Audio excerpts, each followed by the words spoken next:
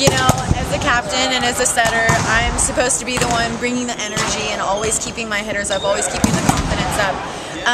But, you know, we had a tough loss with Leah. She was one of our main passers, great attacker, and we're just trying to work some kinks out right now. But, you know, we could use a little more energy, and I know that the players on the court know that, and they're going to do their best to pick up the energy and pick it up out there.